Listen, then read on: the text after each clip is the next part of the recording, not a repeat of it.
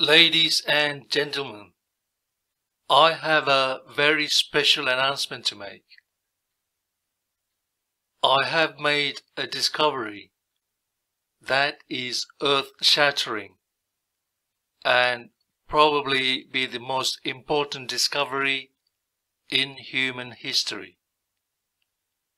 Now, people that know me knows that I don't boast, I don't brag, I'm just being sincere.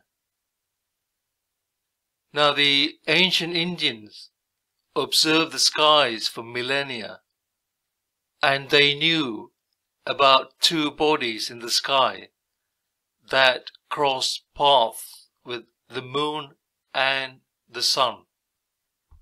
And they called these bodies Rahu and Ketu.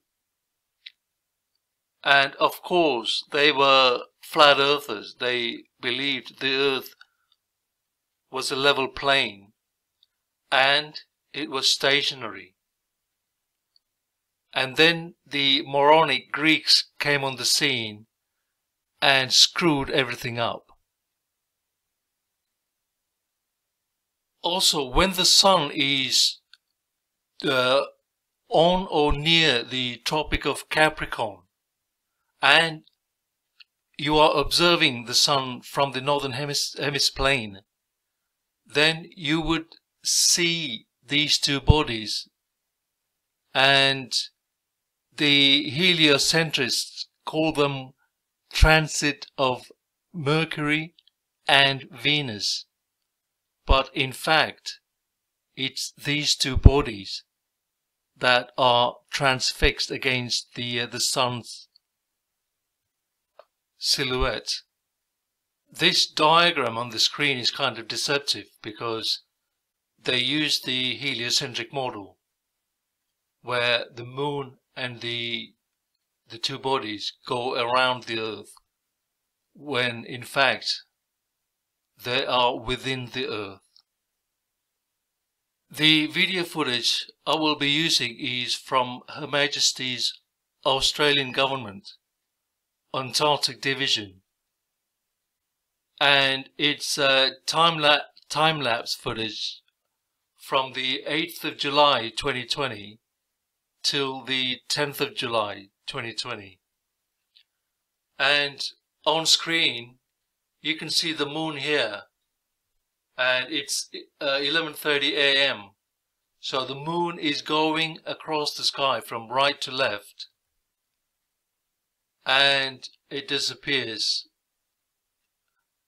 And the sun is up. You can see it's clearly light. You can see the sunlight, and you can see the sun here, part of it, at around 2:33 PM.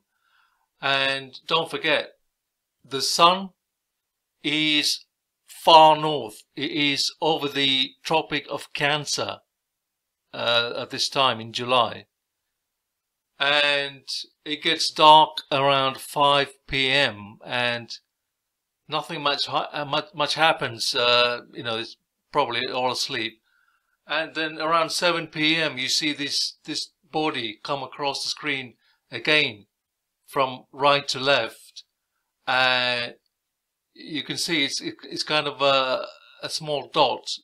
That's because it's further away from the moon we just saw, and again it's going away from us and then disappears. And throughout the night nothing much happens. There's lights going on and off, people milling about, then going to sleep or whatever else they do during the night. And I'm just going to let the video play unless people call me, tell me that I've doctored with the footage. And now it's continuously playing, and around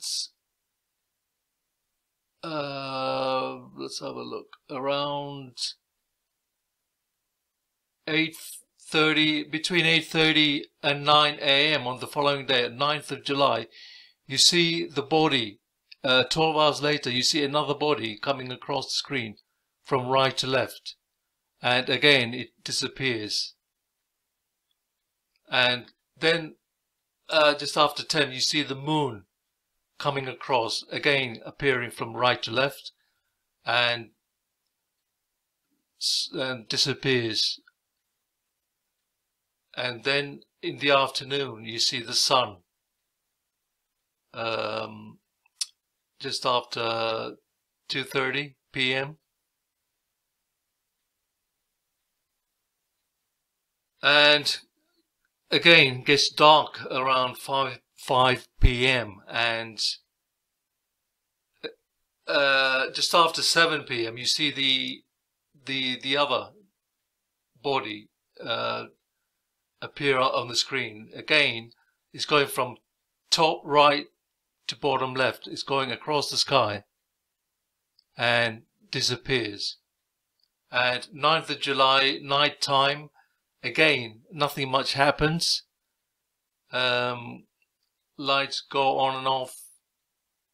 People probably sleeping, drinking, or whatever else they do at Casey Station.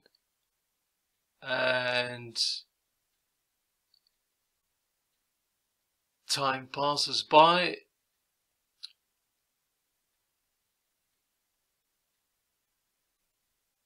Then after 8 a.m.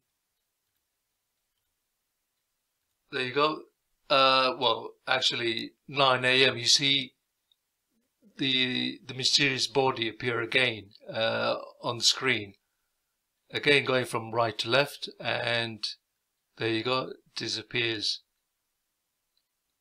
to bottom left. And this proves that there are two bodies 12 hours apart appearing in the sky, and these are definitely Rahu and Ketu, what the Indians called Rahu and Ketu.